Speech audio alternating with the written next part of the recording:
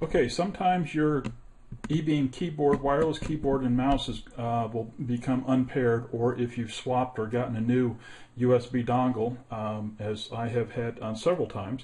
But if you need to repair them so that they work, it's very easy. You take your paper clip, push it into the top button until the lights start, and once it releases, the light's going to start blinking.